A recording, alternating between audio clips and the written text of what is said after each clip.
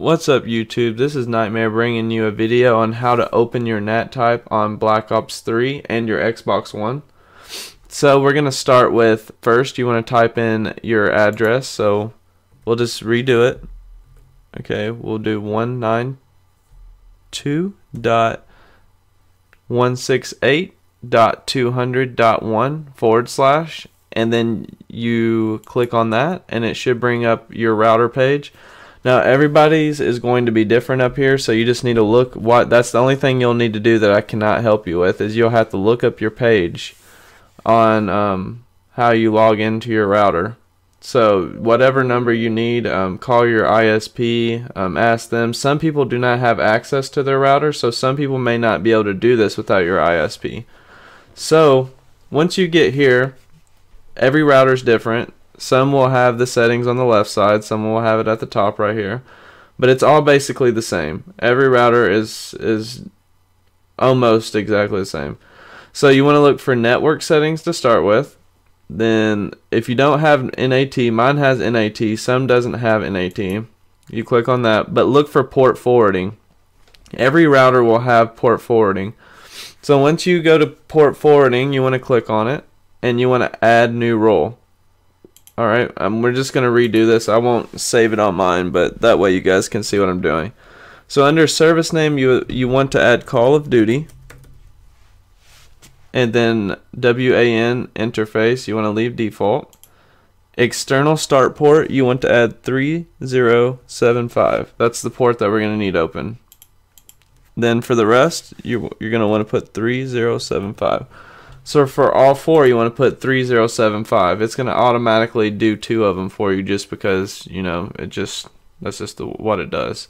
So for server IP address, it's going to have this number down here, and you're going to need the next two numbers for your server IP address.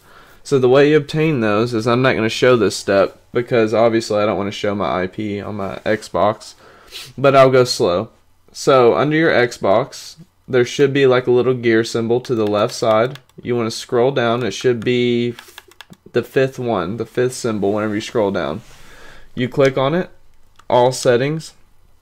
Once you get there, you want to scroll down 3. It'll be account, personalization, and network. You click on network, go to network settings.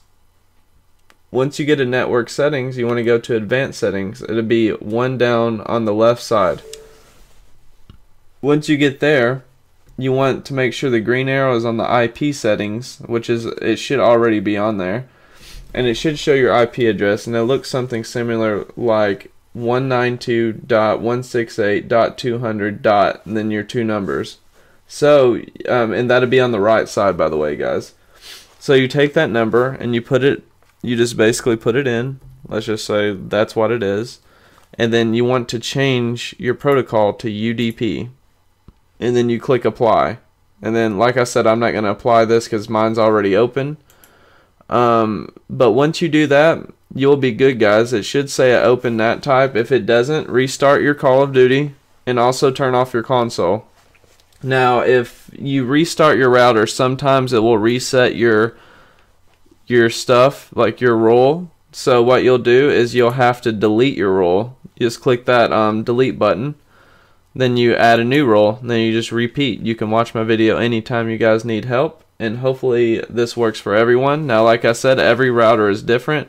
Some people will have to go under this DMZ setting, and to do the DMZ setting, you can try this. This is like a, you know, if all fails and you have nothing else to try, then you can type in your server address here from your Xbox and click apply. Now to deactivate it, you would delete the whole thing and then you would apply it, you know, with nothing there, and it will deactivate it.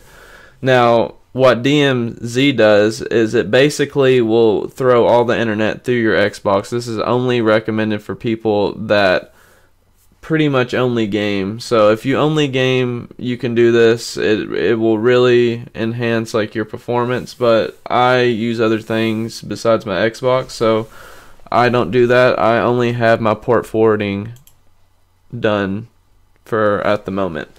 So please like and sub if this video helped you guys. If you'd like any additional information, I will be glad to help anyone that needs help to open their NAT type, because I know it's frustrating. And I will catch you guys later. Peace.